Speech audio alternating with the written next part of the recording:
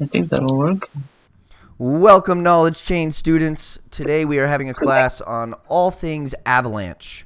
Layer 1 blockchain competitor to Ethereum, has some really cool tech behind it, some really cool history.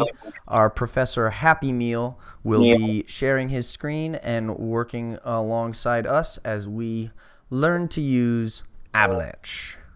Take it away, HappyMeal. All right, it's HappyMeal coming from the mean streets of Brooklyn, New York. Similar to Django Lake Jones, I didn't let this this name go past. I've had it my whole life. I don't know why I was called HappyMeal when I was a kid, but I'm gonna keep going with it. Probably because I was smiling all the time. Anyway, Avalanche is one of the major chains that are away from Ethereum. Now, you know, Phantom, Polygon, Matic, Avalanche, as Solana. These are chains that are really like at the top of the food chain.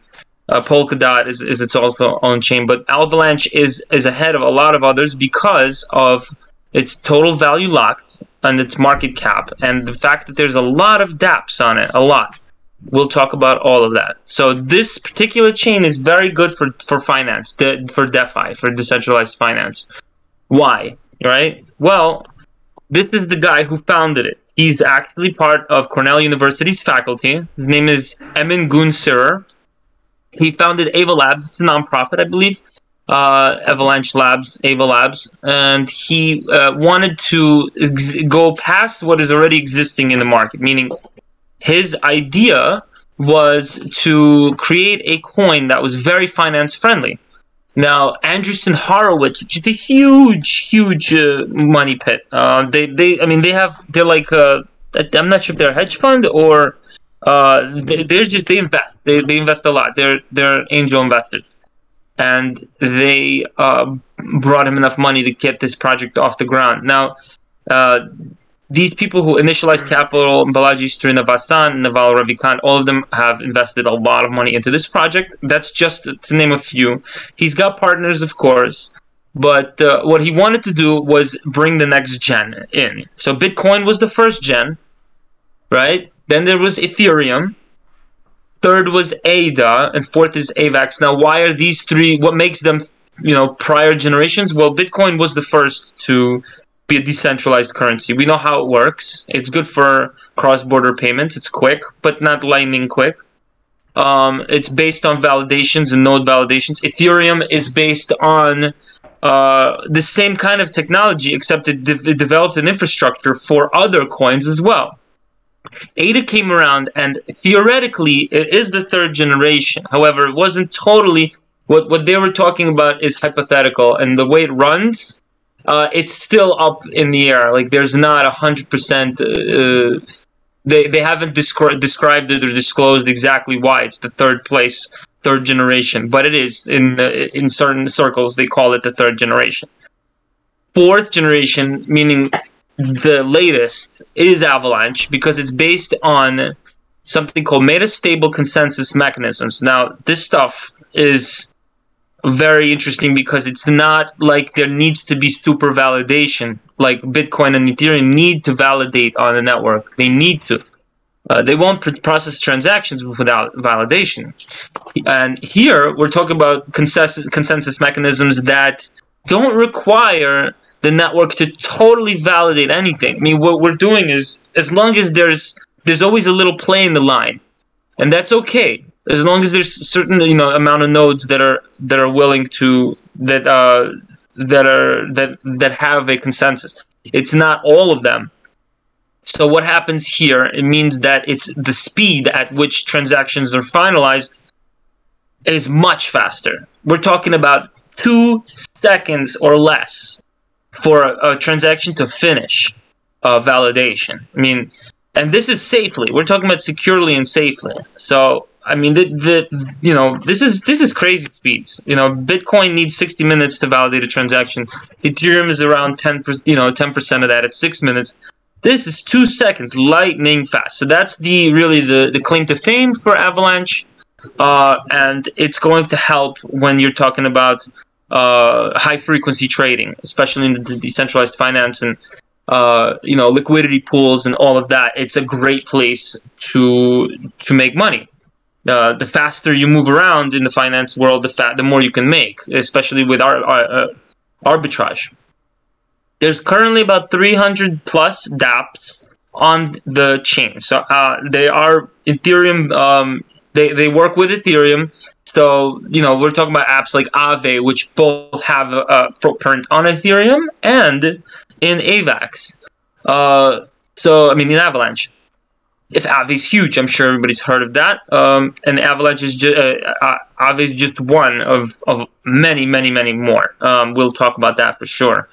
There is a lot of money on this chain already, about $10 billion, roughly greater than 10 billion. And the fees are great. The fees are okay. They're getting higher and higher, but the fees are still significantly cheaper. We're talking about $1 versus the gas fee of $50 on at a good time in Ethereum when a lot of people are transacting. So AVAX is cheaper to run on and it's faster. So here's where it gets a little tricky. Now, this is why AVAX is kind of strange. Now, there's 3 chains on AVAX. There's the X chain. It's the exchange chain, which is an instance of the Avalanche virtual machine. Ethereum virtual machine is how the EVM is the Ethereum virtual machine, and that works to allow contracts to talk to each other on the Ethereum network. Now, this is the same thing that's going on AVAX on Avalanche, but they call it the Avalanche virtual machine. It can only talk to other Avalanche other Avalanche contracts on the Avalanche network. It allows clients to create and trade assets on the X chain and other instances of the AVM. It cannot be used with MetaMask. It is absolutely different from the 0x style wallet that everybody's used to. But it's great for transferring of funds. It's fast, lightning fast, and super cheap. So if you have a Avalanche wallet, which is I'm not talking about MetaMask, just Avalanche, you are able to transfer money from one Avalanche wallet to another quick and cheap. So moving forward from there is the P chain. The platform chain is the metadata blockchain on Avalanche, and it coordinates validators, keeps track of active subnets, and enables the creation of new subnets. Staking happens here. Nodes get validated here. Avalanche is a proof of stake and not a proof of work platform. So we're eco-friendly here with Avalanche. We're not going crazy with energy costs or anything like that. But proof of stake does happen on the net, and this is where it is, a platform chain. The third one is the contract chain. Contract chain is to interact with Ethereum virtual machine. So everything outside of AVAX goes through the C chain. When we're going to set up a MetaMask wallet, which I'll show everyone how to do, that's going to be using the C chain. The problem here is sometimes if you're using like Qcoin or something, I think it's actually changed now where they will pick up the detail for you and make sure that you're only sending to C chain. Because if you don't, and if you have money and you're trying to transfer it out of Qcoin or some other centralized exchange, it's going to disappear if you try to send it to any chain other than the C chain. Can we hone in on that for a second? So sure. If I have some AVAX that I'm going to be sending out tonight to some lucky person, which chain should I be using? Only use the C chain unless otherwise specified. If they have an Avalanche wallet through Ava Labs, which I'll show at the end, you can use the X chain, and you'll save gas. But if they have a MetaMask wallet, do not even think about it. Only on the C chain, because the Avalanche you'll be sending is actually on the Ethereum chain. It's not on the AVAX chain. So moving forward, we have how to add. How we add C chain to MetaMask. So let's just take a look at MetaMask for a second. Right, here's MetaMask. You just open this bad boy up here, which you should be on the Ethereum mainnet, right? You add the network. If you don't have that option, then I believe you're going to have to go, if you don't have the add the network option there, you might have to go into here and go to settings and Sorry, experimental. let's just back up one moment before we do this, just because I see Tahiti. If you've got questions, feel free to ask. But basically, just to recap real quick, we've got 3 different chains, all within Avalanche. They all have 3 separate kind of things for them. The first one is the X chain that is not ETH compatible. This is like the main chain for Avalanche, just for Avalanche. Then you've got the P chain, which is just for the platform chain, which is just for the validators. That's just their kind of consensus mechanism hub. Then the most commonly used one, the one that people use the most, is the C chain, which is EVM compatible, Ethereum Virtual Machine compatible, and you're actually sending your AVAX on Ethereum. So you're going to pay a little bit higher in gas fees, but you can send ERC20 tokens, you can send NFTs, you can use dApps within the Ethereum ecosystem. So what Avalanche has done is they've created their own chain that works just for them, has low transaction fees, really great, but also they want to allow everybody that's used to Ethereum, that's used to the biggest name in the space, to still be able to transact on Ethereum. So mostly, yeah, C-Chain is used because it works on the Ethereum network, correct? Excellent. Thank you very much, Sean. Didn't mean to interrupt. No. I appreciate that. We should have spent a few more minutes on that. The other thing is that, yes, a lot of the dApps that are found on Avalanche that have footprints elsewhere, like in Ethereum or or Solana or anywhere else, they will be found at the C chain as well. Like Aave, AAVE, they need to communicate with other instances of themselves on other chains. So they're usually going to be home. This is their home, the C chain. All right. So going forward from there, right? Can we let's show you how to do. Let's add Avalanche to MetaMask. Let's add C-Chain to MetaMask. So again, if you don't have add network down here, which I think some people don't, you can just go to your settings, right? Go here, click settings, and go to networks, and you can add network from here. So everybody sees that, hopefully. When you do add your network, you're just going to put the network name, which is Avalanche Network. These are all found on Avalanche's website, and we can share them if you need to. They are pretty simple and self-explanatory. You put the RPC URL in here. The chain ID is 43114, and the symbol is AVAX. And then the block explorer is snowtrace.io. Okay, that is just for MetaMask. Now, this is AVAX's wallet. Now, in MetaMask sorry, Happy. Let's slow down. Can you show that screen again? We can have everybody import the C chain into their MetaMask using that different RPC and all that information. Go ahead, plug that in. I will type it out in chat so you can copy and paste it. Yeah, let's go ahead and take our time, and we can. Yeah, let's slow down. I'm moving fast because I'm so excited. Me too. Let's move a little slower here. So here's the actual. Yeah, let's do it like that. And the network name is Avalanche Network. The chain ID is 43114. Symbol is AVAX, so that's the currency symbol, right?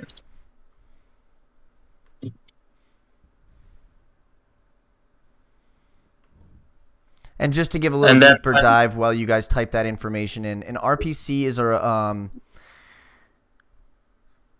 how do you think of an RPC? It's like the telephone line, the individual telephone line that the API that you're using to connect your wallet to the chain. So there are a bunch of different RPCs that you can use. In fact, you can even make your own one. We'll have a whole class on the importance of using correct RPCs. for now, using the most popular one is fine. Nice. Surfing Cowboys got it in. You are Beautiful. now officially registered for the AVAX giveaway at the end of class. You have to post proof that you have AVAX in your MetaMask, added to your MetaMask wallet, in order to receive tonight's giveaway, by the way.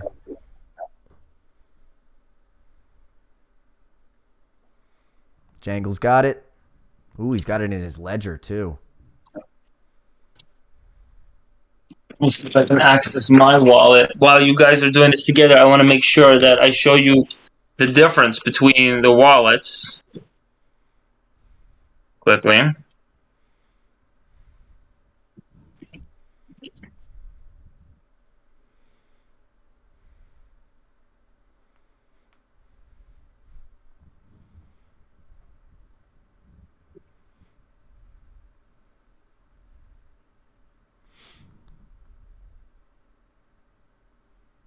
I haven't accessed this wallet in quite some time. It's probably nothing in here.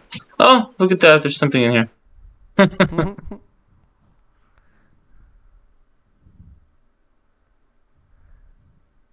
So this is how much more complicated it is. We'll get back to this in a little bit. But let's make sure everybody first puts their MetaMask together.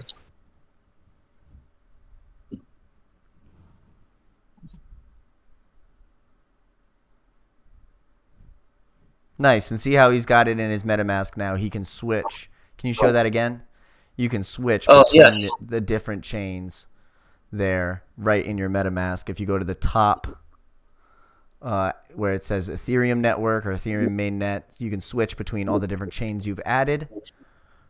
And we're going to switch to Yep, once you set it up in there, it's a one-time thing. You'll never need to do it again. And then if you don't find, let's say you have a coin off of the site, let's say on Trader Joe or something, you buy a coin and you don't find it here, you can always import the token as you would on Ethereum as well. Trader Joe is definitely, we're going to talk about that too. That's an interesting place where you would buy, well, that's actually the next slide. So when everybody's ready, we can continue. What's wrong, Tahiti? Tell us any questions in chat. Do you need us to put up the information again? Can you go to the RPC and I can see my network on my laptop, but not on my phone MetaMask app. Oh, you have to add that. It's separated. You can't. They're not connected. They're not interconnected that way. You'll have to add it on your phone as well. Yep, you have to do them. Yeah, every time that you update MetaMask, it's local. So you need to add on every device that you're going to have your MetaMask on. MetaMask does not store anything on the cloud or anything like that. So it doesn't just automatically transfer different information between your accounts.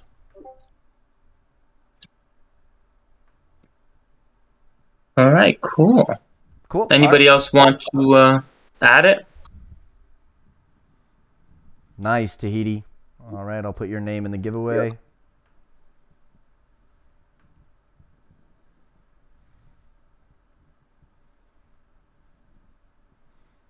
All right, I've got Surfin, Jangle, Matthew, and Tahiti in the giveaway. If Vatarax or Peter, if you want to add that later, just feel free to post in chat and I'll add your name to the giveaway. Let's move on. All right. So before we go into Trader Joe and talk about how it's just another DEX, let's take a look at Avalanche itself. It has been on a free fall lately. There was an all-time high of 144 in November where everything had its all-time high. But in the last 30 days, it went from practically $80 down to 45.77. I mean, it's gotten really, it took a tumble. This is a good time to buy, in my opinion. That's just the degen in me talking. You guys do your own research, obviously. But the market cap is 11 billion. Trading volume's over 1 billion. If you keep an eye on it and you look for a floor or you look for an entry point that's comfortable for you, there's a great amount of upside to Avalanche. Again, this is the AVAX coin that is at the very root of this whole chain that is not going anywhere. You know, they have a lot of things going on in the chain. If you look at, you know, at Trader Joe, so you would just go to traderjoe.xyz, right? This is the decentralized exchange that you will find that hosts Avalanche. You search for any symbol, let's say AVAX, you know, we'll go into AVAX itself. So you'll go to the screen where you'll find AVAX. Let's say I have my Thor here. I want to transfer it to AVAX. It's very similar to Sushi. It's very similar to PancakeSwap. They all work in a very similar way. Just remember that it's traderjoexyz.com and nothing else. They have pools here, the liquidity pools. If you have, you know, a lot of capital you want to distribute, you can get a very decent APR on some of these things. 70% APR, it's not too shabby. USDC-E and AVAX liquidity pool is also 88% paying out a year, which is, I mean, it's pretty decent. You can farm here. You can lend. Maybe not in America. In some parts of America, you might be able to get away with this, but even at some point, you can stake. You can stake on here too. XJoe you get if you have Joe. Joe is the currency for Trader Joe. It's Trader Joe's currency. So if you had Joe, you stake it, you get XJoe. That there's so many different things you can do on Trader Joe, and it's trustworthy. It's a good place to park some money. Now, continuing that, so we spoke about a little bit about Trader Joe. There are places you can buy Avalanche off of decentralized exchanges.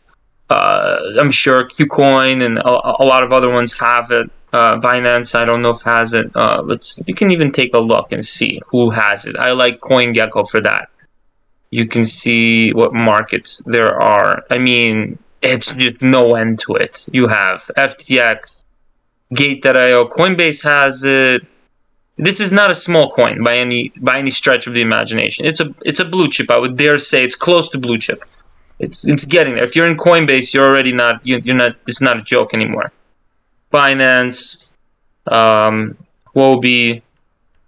So Bitstamp, one of my favorite places to buy coins. KuCoin. Yep. Okay. So it's not a little coin. So that's just that's Trader Joe for you in a nutshell. If we might want to dive deeper into what we can do with Avalanche later. But for now, let's just skim the surface because there's a lot to talk about. Let's get into the elephant in the room. I'm not sure who else was part of this crazy house, but I was, and I'm not ashamed to admit it. The whole idea behind Wonderland, which was one of the coins on the Avalanche network, was that we were all going to make it, right? WAGMI. We all got greedy. We all thought we were going to the market. There was no downside to the market. This coin just kept going and going. I invested only $500, so I'm not going to scream and holler. But there are people who were wiped out, and I'm not joking when I say wiped out. They put all of their life savings into it, and it's gone.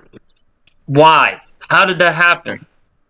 Well, we know what happens in this world, don't we? This is a pretty gambling sort of world that we're in, but this particular project showed so much promise. I mean, who wouldn't trust this guy?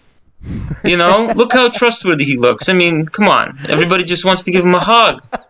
But Daniel Sesta did make a few promises.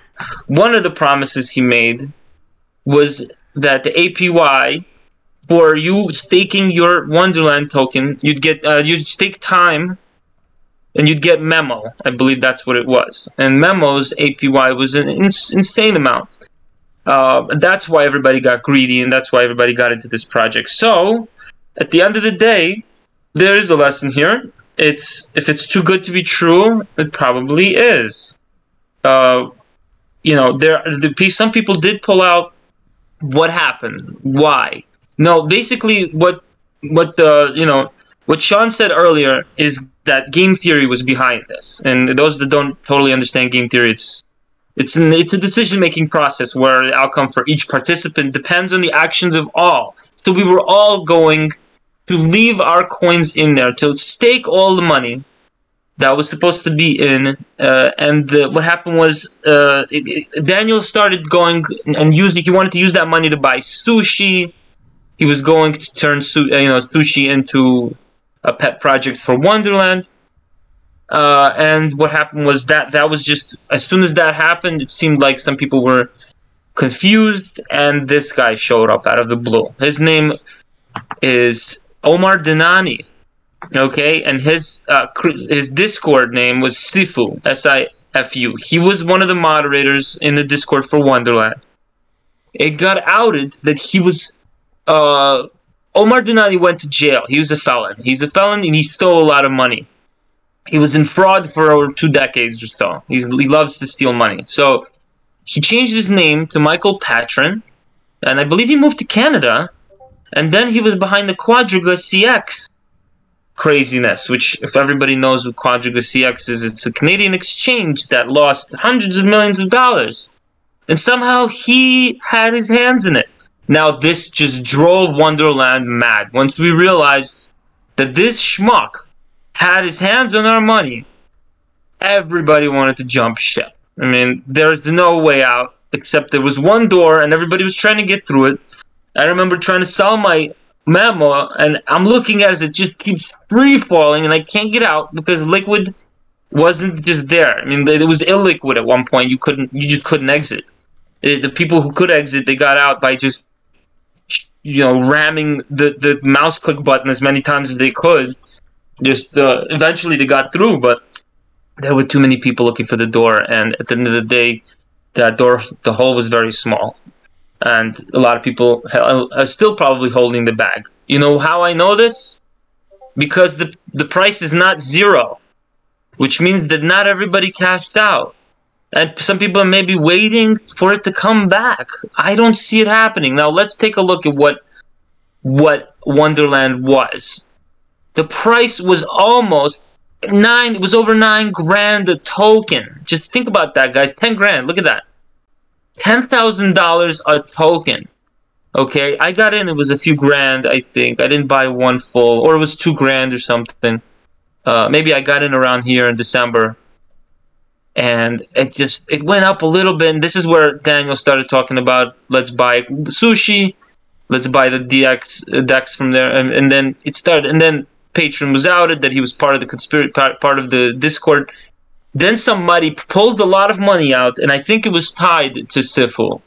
And then it just started careening downwards from there. Now, why do I mention this project? Because even during this time, I was looking at Avalanche, and it did not take a beating. Meaning, the authenticity, the genuineness of Avalanche had nothing to do with Wonderland. I thought that they were tied together. I thought there was, this was the end of the chain. It's still a young chain, but no, Avalanche prospered after that. So, at the end of the day, if you find that one of your moderators is a felon that changed his name, run, don't walk. Run from the project. This is why doxing is so freaking important. Doxed people are usually willing to talk about the issues that happen in their lives, not hide them from unsuspecting investors. And so, even to this day, I'm just surprised this has some kind of value still, but it was at 10,000. So it's a scary topic, but we did have to cover that a little bit.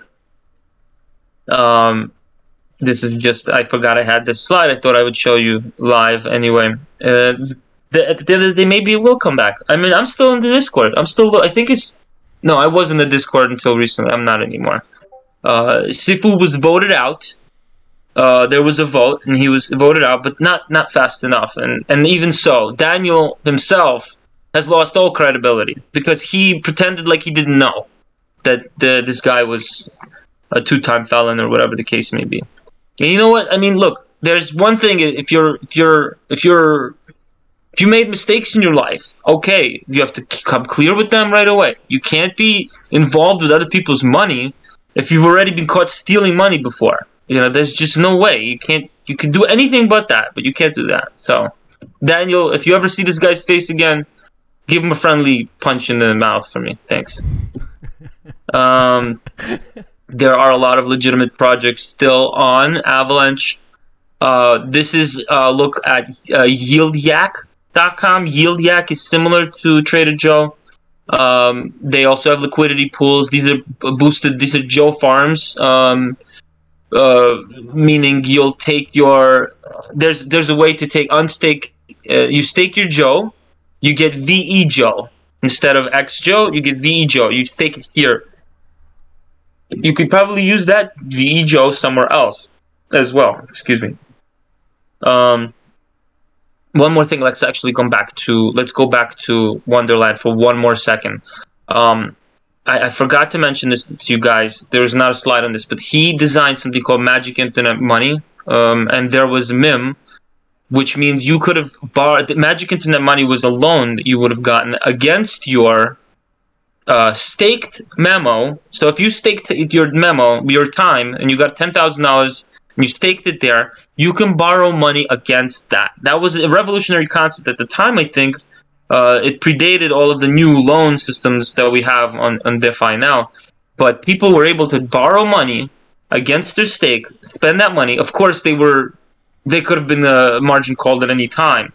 And they would have lost their initial investment if the market dictates that, if market conditions were to go down, you would lose some or all of your investment. But at the height, it sounded like a great idea.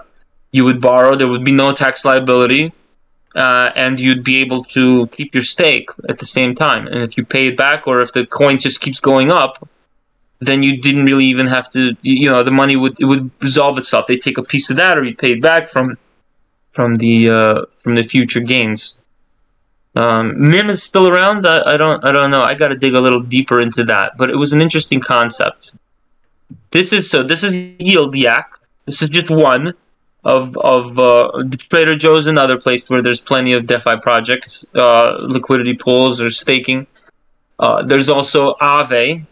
Aave is a terrific place to put your money into. You can lock your liquidity here. $21 billion of liquidity across 7 networks, including Avalanche. Aave is if you can't trust Aave, I don't know who you could trust at this point. They're stable as it gets, almost as stable as stablecoins. But the interest isn't great. Aave's interest is kind of low, if you ask me. I think it's under 10%. Which, see, this is the problem. When you want to chase that...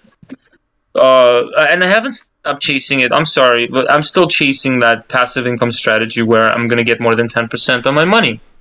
And that is, the gambler in me, I guess. Hoping that one of these projects will pay off more than 10% of my money. There's another place that is a marketplace for NFTs that is on Avalanche. It's called Kalayo.io. Marketplace.kalayo.io is a place you can find NFTs for sale. You can even see here, it looks like Banksy, some kind of part of his collection, 100 particles for sale, only to whitelisted KLO holders. Well, you were able to get in there with Kalayo. So I'm sure that I'll actually just interrupt for one more time. So if you guys want to go to, I'll actually post it in chat, marketplace.kalayo.com. I'll post it in chat. And if you would find for me one NFT within that marketplace that you like, I was going to buy an NFT tonight and then give it out, but we're going to see what kind of traction we have. But just to talk about the Banksy one, that is a Banksy original. It's called Love is in the Air, and it was purchased by the Particle NFT project. And then each NFT is one, I believe it's 1/100th. Yes, it's 1/100th of the actual stencil itself. So you own a very small square. You can see them all right there. Yep. You own a very small square of an original Banksy piece. And you, as a community, you all own... Nice. Surfing Cowboy likes the snail NFT. I have no idea what that project is about, but that's a cute little snail with a Death Star on its back. Very interesting. They are, I assume, the leader in NFTs on the Avalanche chain. I'd have to assume that because of the fact that they have a lot going on here. Snail Star, says Matthew. I love that.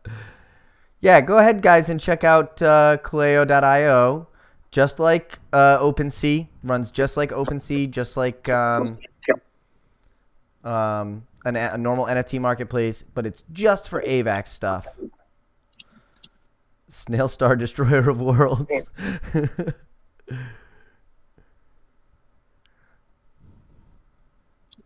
That one right there, what were you just looking at? That's one of the most popular projects on AVAX.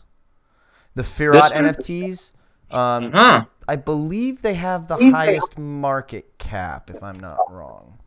Or the floor price is highest volume traded. Woof, that's a lot. Yeah. Okay, this project seems to be doing very well. The floor price is about $150 roughly. And the art's not bad. I wonder what the utility is like.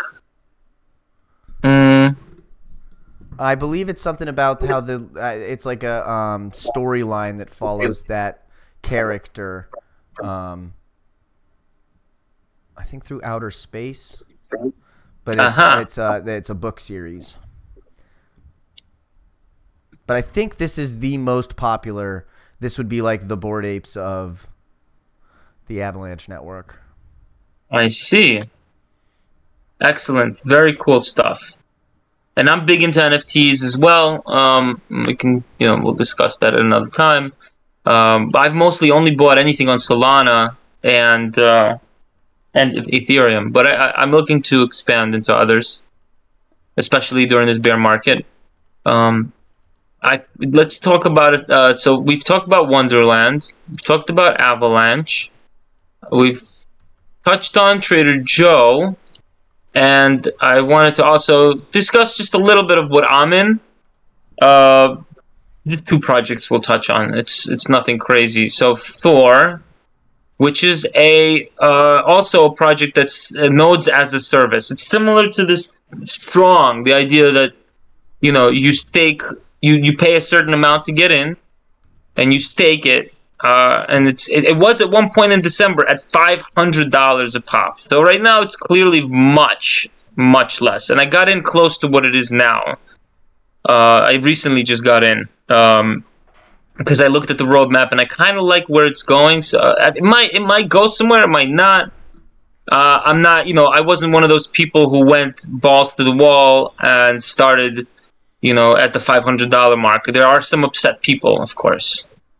I think I'm going to go to the other one to show how much you can possibly get here. So I have, there are 4 different ways to make money here. You can have one of these, which only costs, one Thor is, like I said, one Thor is about $6. So, what's this, less than 1.2 Thor? It's nothing. But you're not making much either. You're only earning, a thousandth, almost 8 thousandths of a Thor daily. This one requires 6 Thor, so it's about $36 or so to get in.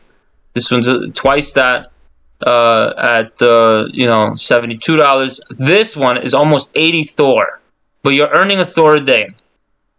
So I got one of each. Now, at the end of the day, I already got 3 Thor here, because I just claimed recently. I claimed 4 days ago. All of these. This one I claimed 2 months ago, because it's so slow. It's growing and growing, but it's just, there's nothing there yet. I don't even claim it without. If I wanted to claim this right now, I'd pay 0.02 AVAX. So I would see, let's say, what is AVAX? One is $50.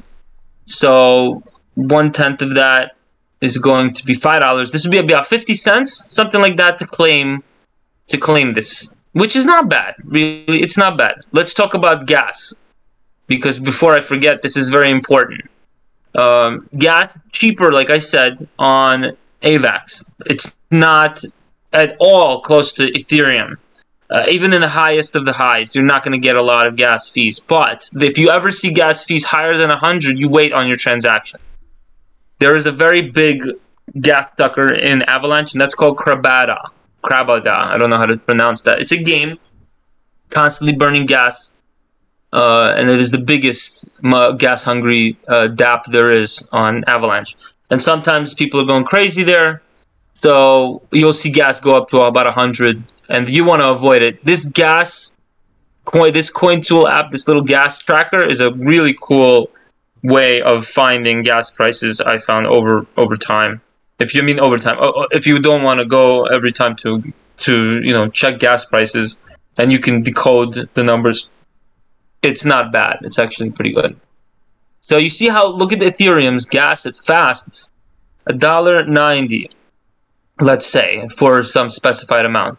AVAX, we're looking at 6 cents, per specified amount. These numbers are so far apart. It's insane. Phantom also is cheap, as you could see. It's even cheaper than AVAX by tenfold.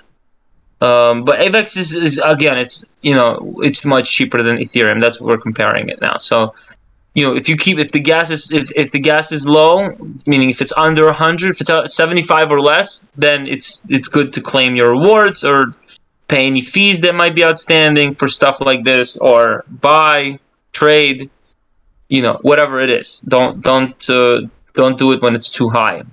So anything I claim, regardless of the price, if I wanted to claim these 3 Thors right now, it would be still roughly the same amount. So about 50 cents or so. It's nothing crazy.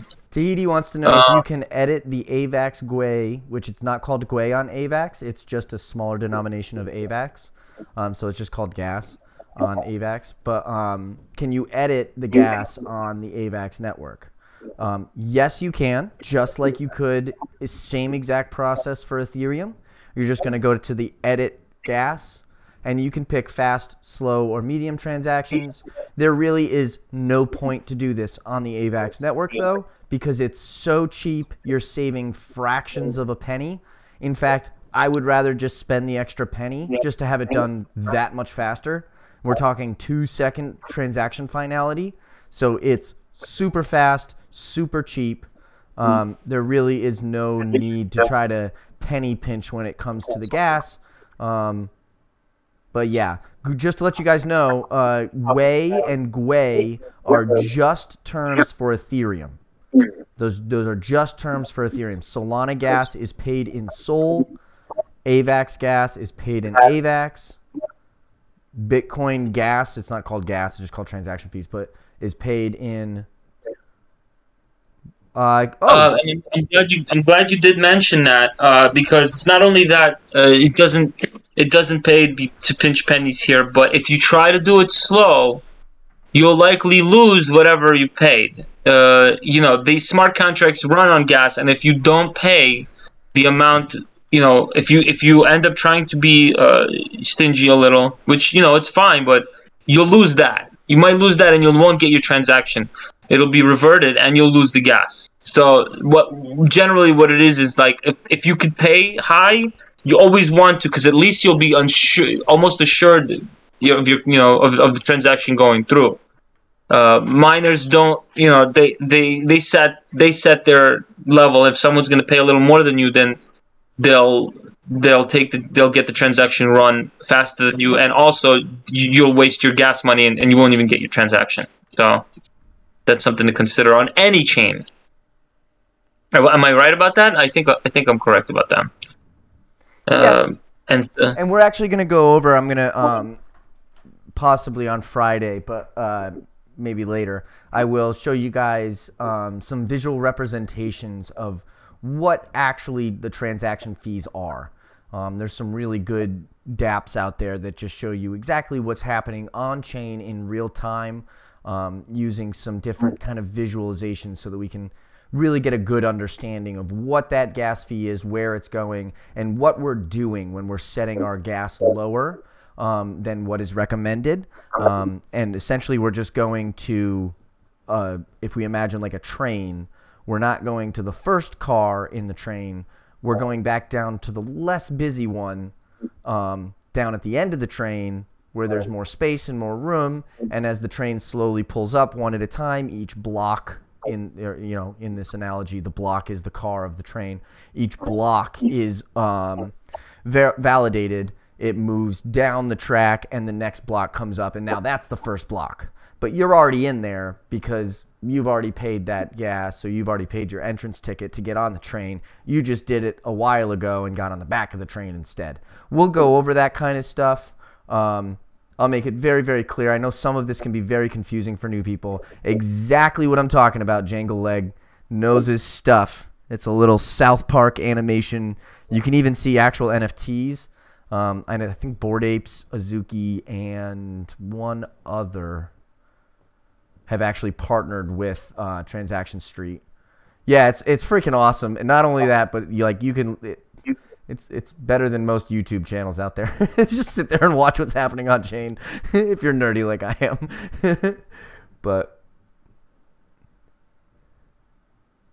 so quickly, I'll finish up with Thor. The reason I'm still here is because any of these projects that you stake and you get something back for, there's taxes involved, there's fees. The tax is if you sell it.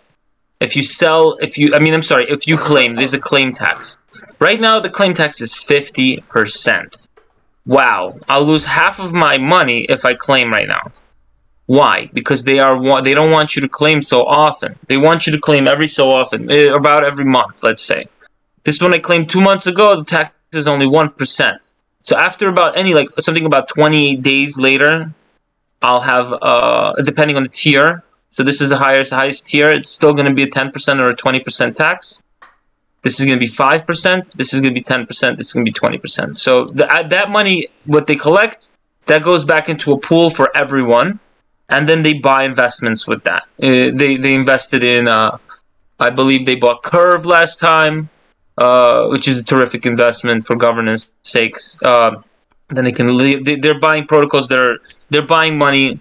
They're buying other coins with the money that they're getting from users for tax, which is going to build make the token richer in the future. Anyway.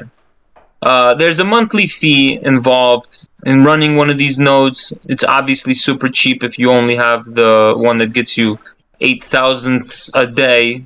It's going to cost you, I don't know, 50 cents, right? Versus the big one, which this month I have to renew all of this. This is once a month. This is almost a whole AVAX I'm spending here on the fee, okay? And that fee... It is what it is. You spend about $50 a month, let's say, okay? But you're making back, every day you're making, let's say, $8. So that's 8, 160, 20, right? $240 a month you might be making. You could spend, $50 out of that is what it is. And this is at the low, we're talking about a very low point right now. It's at $6. It's gone up 11%, but it's not a good time for this token. It's going to go, I feel, back to maybe $100. And if it's $100 and I'm making $100 a day, I can quit my day job because then I could just sit on my ass and play video games, and still pay my bills because I have other passive investments. So that's Thor for you in a nutshell. And there's other places like this, but Thor is working right now on a video game, on a metaverse, and investing the money where it should be, back into projects that are worth it. So I think that there's some room here. Do your own research. This is not financial advice. Let's move on to Mead. Oh man, I just lost the wallet. You know what? I'll show you guys this quickly after Mead, but I'll show you the difference between MetaMask and... This is AVAX's wallet system. It is so weird and a little complicated. If you're used to MetaMask, you're gonna hate this wallet, but it is there. And if you're using the X chain like we spoke about before, it's really a great place to move money around. If you have another friend or family member that wants to get their AVAX for practically free. So Mead is another project I'm in. I think we'll have to change to, no, I'm in here. Mead is a funny little gamified thing. It took a real dump lately. I bought it in about not too long ago, maybe at $2 or so.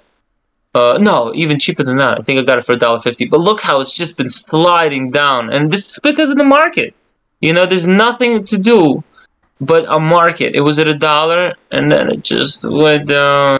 It was at $4, and it just. All right. I mean, it was started at 10. This was the launch. It's a new project, you know. And there is something to be said about how a new project has a lot of hype at first. Then, as the devs are doing stuff and building in the background, it's silent, and people are just impatient, and they walk away from the project. They forget. And then after this, it's gonna go back up, and they haven't disappeared or anything. And if you got in for a pretty cheap number, you are what I call a value investor, which is what I am. Which means you're looking for a bargain, and you're willing to be patient. That's what value investing is all about. You get in it cheap, you wait, you hold, and then eventually we'll see what happens, right? This is their DApp, which is kind of cool. There's no more. Can you buy? Yeah, you can buy. No, you can buy a brewery. They opened a few breweries still. They were locked for a while. Now they opened them back up. Your brewery's about 125 mead. So what's that, like $84? I guess a brewery. You buy the brewery, then I'm earning $3 a day from my 2 breweries here. If the money, if it was making more than, if it was more than 68 cents, I would be making a lot more here. 5 meat a day times $5, I'd be making $25 a day, for example. And this is just in the background. You know, my claim tax is high right now. This is just brewing mead in the background, and then I could sell the mead for AVAX right here. You know, if they might not even have it here. In order to get this, in order to buy a brewery, you'll have to buy mead from Trader Joe, which is going to be, no, it's a little slow, but it's going to tell you that you're importing a coin that they've never heard of before. Give it a second, let it kick in. This is... Meat is imported, yes. As long as it comes from their website, it's okay. And then I think you can only buy it in USDC. You cannot buy mead in... You cannot buy mead in any other currency. You can't buy it in AVAX. Although that's really strange. There's just no liquidity for that. So you can't. Maybe they changed that. It's been a few. I still don't think you could, but I'll say, let's say they opened the liquidity pool for AVAX now. It used to be just USDC. So while this is in the background, this is happening. You can also buy HomeKit, which is much cheaper than a brewery. What is that? Huh? It's more expensive. What's going on here? They changed some stuff around on me. A HomeKit is $100, and a brewery is now $84. That's changed. Okay, no biggie. My inventory is here. So how's this work, right? You have one brewery. Each brewery is. Oh, this one's fermented. Okay, so while we're here, we might as well claim. The fermentation process is about 14 days. Every 14 days, it's going to allow you to claim. The claim I have there, I can claim my tokens right now, and what's going to happen is my fermenting process will restart, and I have to wait another 14 days to claim. I'll also get some XP. Once this XP goes up to 1.2 million, I'm going to be able to turn it into a tier 2 brewery for free. I believe there's no cost to that. So That means from 2 meat a day, I'll be brewing 3 meat a day.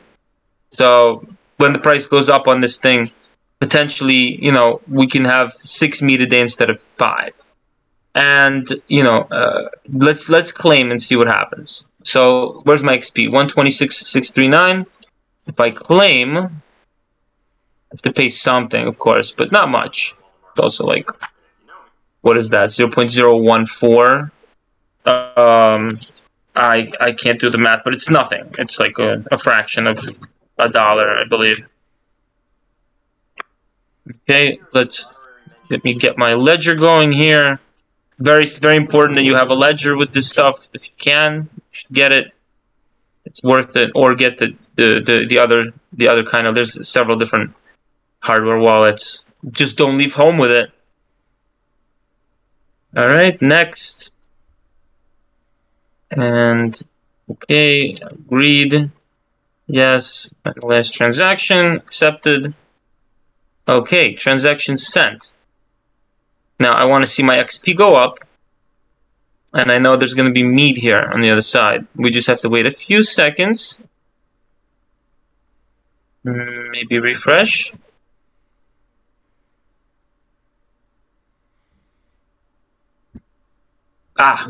So there's my XP going up. Now I'm at 13%. See, if I would have left it alone and not claimed, I believe my XP was going up as we were talking. You know, I'm going to let that happen next time. Just because I'd rather get the XP versus the 14 meat that I got just now. Just, you know, there's not much money there, so. And this one's going to be in, you know, in 6 days I'm going to leave it alone. I'm going to try to get it to a tier 3 brewery. So there is a marketplace you could buy breweries that are already either ready or sometimes they have ways to add stuff to breweries, like the store allows you to buy reinforced vats to add 5% production rate. It's gamified. It's not so boring as Thor, but Thor's working on a new UI. You can decrease the fermentation period. There's even colors. Sometimes they have giveaways on their Discord where they give you a different color, or like a fairy, like a green brewery or something. You can resell that in the market for more. So it tells you right here the floor price for one tier 1 brewery is about 140 mead. Tier 2 brewery. Oh, somebody made a mistake here. Now, if you wanted to swipe this right here for the price of a tier 1 brewery, you can go ahead and do that for less than what's that? That's a good price right there. Maybe I'm gonna do this, as a matter of fact, if you guys don't. What's that? 68 cents times 140. It's about $95 for that tier 2. They used to be much more expensive. And then we have a tier 3. I think there's no more tiers than a tier 3. A tier 3 is $300. Yeah. A tier 3 is going to get you 6 meat a day. Here's you see the evil brewery. It's a rare brewery. This is the color, I believe. It's a color structure. And they're you know, these are all over the place. But 600 meat is a lot to pay versus the tier 2, which I also got my tier 2 for a pretty good price. That's why I bought it. It's just interesting how they gamified the whole thing. And there's other stuff they're working on as well. It's really early in this project. It's been only out, like I said, it's in March. It just came out. It looks like it might work out if people don't flee because of the price, which it went down tremendously. But like I said, you know, we all see the market. The market's bare, so that's what it is. One more thing, let's talk about the AVAX wallet. Now, you guys don't need this. MetaMask works fine. This is just for those hardcore techies that want to be able to use all 3 chains and so let's see if I can get into my Ledger wallet here. So this is your UI. This is your user interface for AVAX's wallet. Okay, now they have this is it shows a few things. There's interesting stuff here. Here's your X-Chain wallet address. Here's your P-Chain wallet address to receive staking rewards and cross-chain transfers. Okay, this is for to receive funds, the X-Chain wallet. Your address will change after every deposit. You can keep using previous addresses, thankfully, but for safety reasons, they give you a burner every single time you make a deposit. Now, C is your C chain. Use it to interact with the Ethereum virtual machine. They make it clear, right? But at the same time, it's a lot of stuff you don't necessarily need to function in the AVAX system. That's why if you guys want to keep it simple, you want your MetaMask and keep MetaMask handy because this stuff is just extra, mad extra. Here's your cross chaining. If you wanted to send tokens between chains, you can do that as well. I haven't found a use case specifically for this for myself, but there we go. So if you have money in MetaMask, you send it from your C chain, right? You'll send from MetaMask. Let's say send this to your C chain here, okay? And then once you get it to the C chain, I'm not gonna send it, but you could see it. Oops, that was a mistake. This is the address here. You would copy that. Make sure you send it You send it to only the C chain. Okay, and then we'd send the max AVAX, and then boom, you'll find the AVAX here. Once you got it there, and you wanted to send it to the X chain to save on costs and to be fast, and then you're gonna send it to somewhere else who's also using this wallet. That's what you would do. You would then transfer from C to X, and then make sure that the person you're sending it to gives you an X address, and you see how the X address does have an X in the first. It's not a 0x. But the the Ethereum, has a 0x. That's how you know it's an Ethereum address versus an X-Chain address. X-Chain is always going to have an X in front. And the P-Chain address is always going to have a P in front. So that's just a little bit of details for you, minutia. Cannot stress how important that it is that you make sure what chain you're sending things on before you send it. Do not send an ERC20 on the X chain. I've lost money this way, I believe. Not much, but I have lost money doing this because I didn't understand it entirely before I sent it. Impulse control will get you really, really far with crypto in general. And then you can also validate and delegate here. If you had 25 AVAX, you can help you can help delegate. You'd go to someone else's node. If you have 2,000 AVAX, you can be a validator. But the same thing. So that's that proof of stake. Like I said, the proof of stake system, where you could be a miner and collect your money. You need the same thing on Ethereum, I think, layer 2. You need a certain amount of Ethereum. I think it's 2,000, 2,500, something like that, in order to be a validator and help the network along.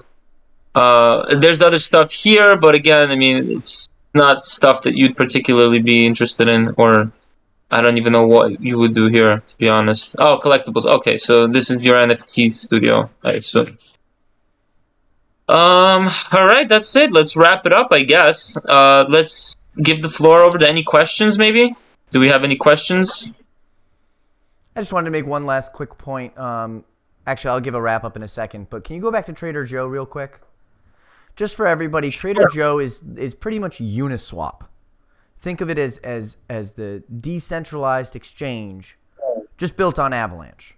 Uniswap is a decentralized exchange where I can swap out my Ethereum for any other token, or I can create a liquidity pool. I can pair two different cryptos into one category and earn a little bit of passive income by letting people swap between those two that I've chosen.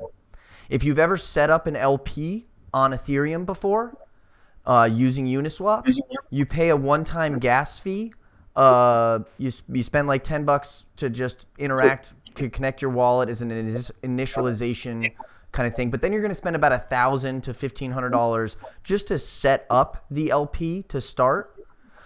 Setting up an LP on Avalanche is super cheaper. So if you're interested in doing a long-term passive income play by setting up an LP or by contributing to an LP, you're going to want to do it on, in my opinion, you're going to want to do it on a you're not going to want to use Ethereum, in my opinion, especially if you're setting up, say, for example, an exotic token, an exotic ERC20, maybe one that's created by an NFT project or one that is brand new and nobody's ever used before. I know the guy that set up the first LP for ApeCoin did really, really, really well until recently. When the price drops, you end up losing out lots of value, and there's something called impermanent loss as well. We'll cover in another class. But in creating, long story short, Trader Joe is just a decentralized exchange for you to swap out all of your tokens within the Avalanche system. Does anybody else have any questions you want to post in chat? Or we're talking about LP token on Trader Joe. Where's the best place to just stake AVAX and receive AVAX rewards? You're going to want to use the P chain there and become a delegator, which means you don't actually own the node. You're not actually a validator. You're not actually owning that node, but you're helping support another node. Or if you want, there are a bunch of different other DeFi protocols that allow you to stake your AVAX and receive a small passive income. Yield Yak is one of probably the most popular one. You would stake, you'd get some Yak, and then you can stake your Yak here, and you'd get your 17%, for example. Right now, these are auto compounding, but that's just one of many. That's one of many places you can spend looking at. You can look if you're trying to chase high yield. Just be careful. Don't go into any place. Coins they come, they go, but some places are very stable. Yield Yak is one of those places, but there are coins that even on Yield Yak that you want to avoid. Like here's UST. You potentially don't want to be on the wrong side of this when it was depegged. So validation is probably, like Sean said, the safest place.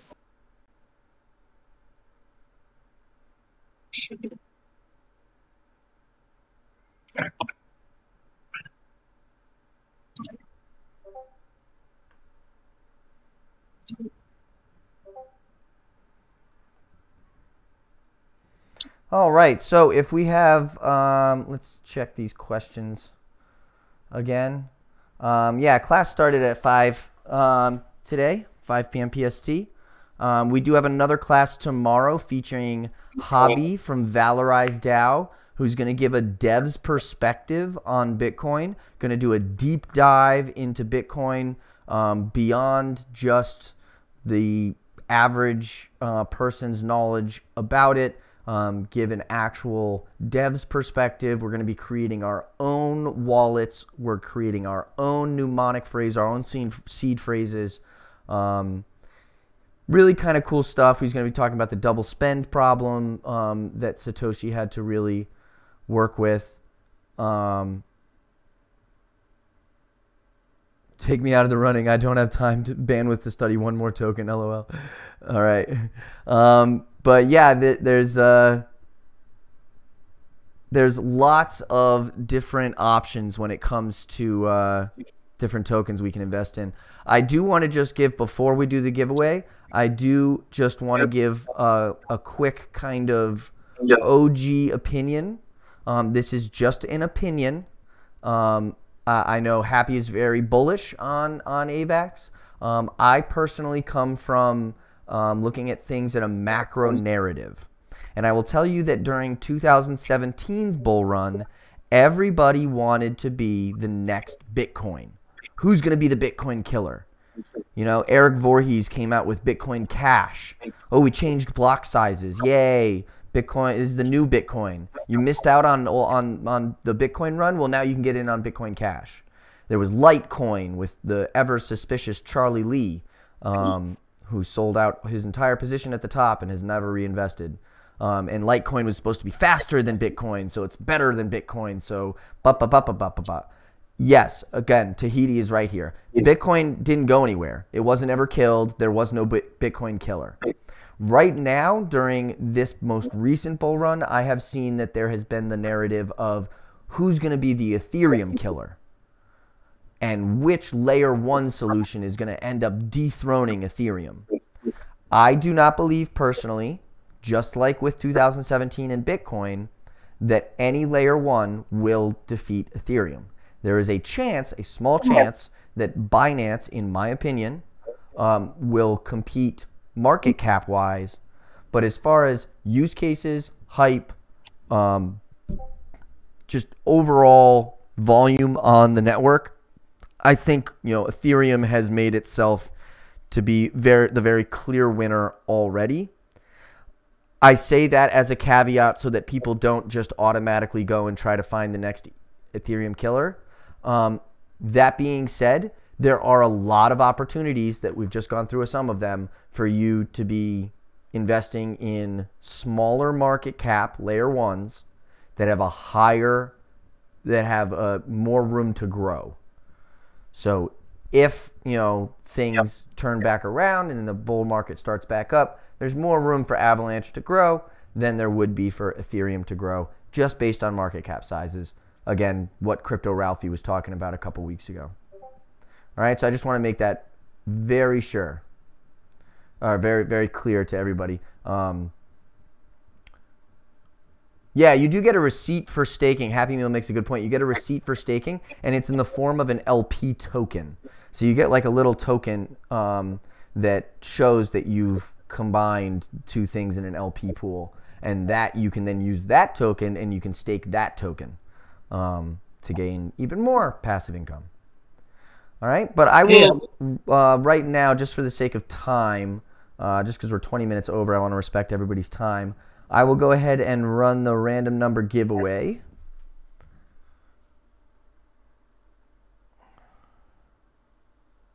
And we'll see who's got their AVAX C-Chain in their MetaMask wallet.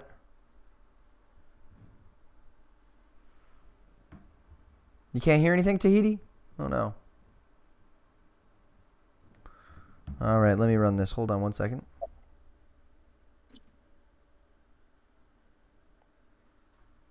Random number between 1 and 10.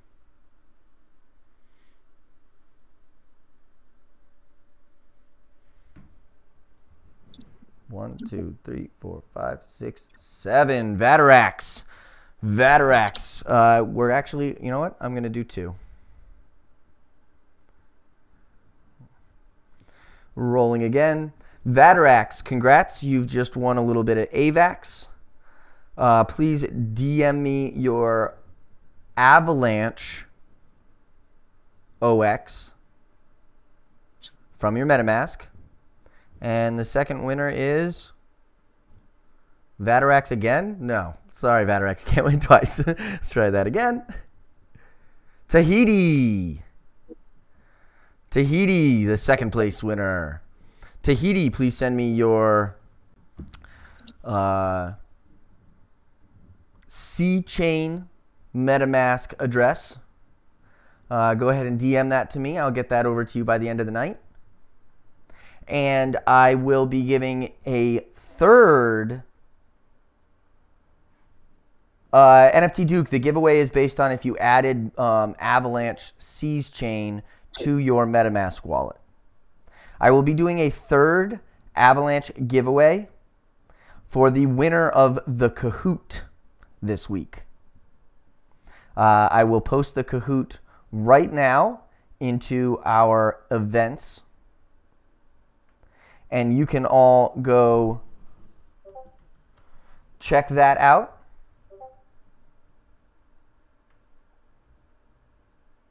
It's the same address as your MetaMask wallet. Yep.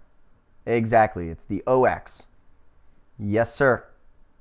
That's going to be on the C chain because it's an OX.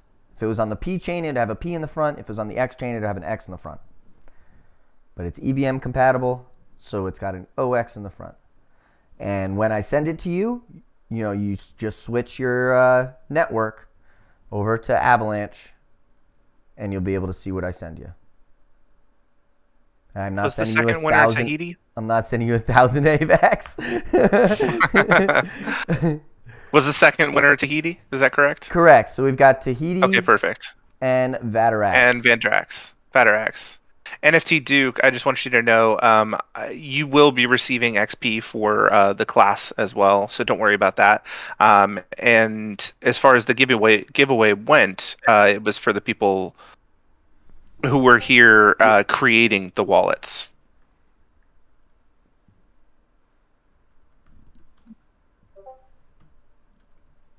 So the time was wrong on Twitter, so NFT Duke came in a little bit late.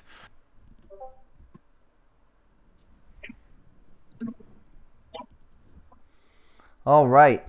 Can I get a general consensus in the chat? I just want your guys' feedback. Is Avalanche too confusing? Is there too much going on? Is it similar to your experiences in Ethereum?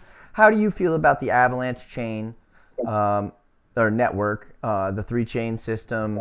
And how do you feel that tonight's class went? Do you think you learned something? Do you think you'll be exploring this ecosystem? Or is this all too much for you and you'd prefer to just stick with the high gas fees on Ethereum? Let me know what you think.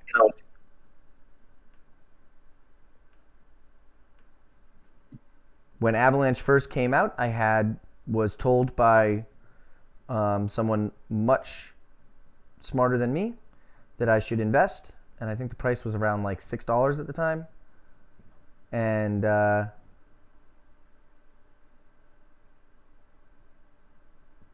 nice, Tahiti. You'll be able to actually enter the ecosystem now without any risk. Just use what you get tonight. Maybe go buy an NFT. Well, the markets are down. But yeah, I personally, just to let you guys know, was too confused when I first heard about Avalanche. I had not known enough about crypto itself. You didn't have enough to stake at the time. So Yield Yak, you can stake as much or as little as you want. To become a validator on the P chain, you will need to have a certain amount. 25 tokens. Yeah. Is it 25? It's 25 to be a part of the validator, or to be a node in and of itself. It's 2,000. The minimum is 25. Yeah. And just as a fun little thing, just to let you guys know, Avalanche was actually originally created anonymously. Just like Bitcoin, we don't know who Satoshi is, which I might actually give a class on who Satoshi is, because I think I know. Yeah, I've done some research, and if you've been following my TikTok, I've presented my evidence, and I believe I have honed it down to who it is. But I might give a class on that later this week. But long story short, Avalanche was originally created anonymously, and the name that the team chose anonymously, you guys ready for this, was Team Rocket, as in Pokemon's Team Rocket blasting off again. I thought that was very silly. But yeah. Yeah, prepare for trouble and make it double. Jesse, James, and meow. All right.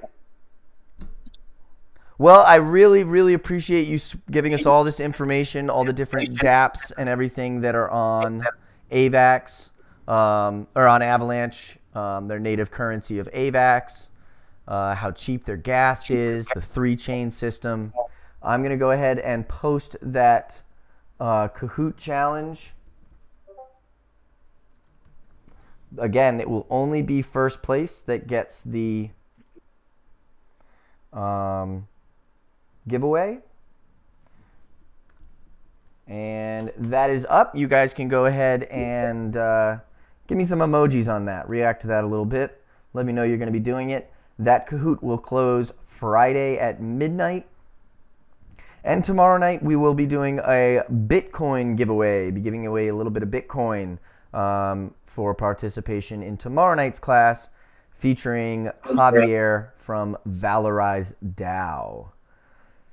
If you have any other questions, feel free to post in class chat, and I will make sure to send Vatarax and Tahiti their giveaways. Tahiti, I have not received any friend requests from you.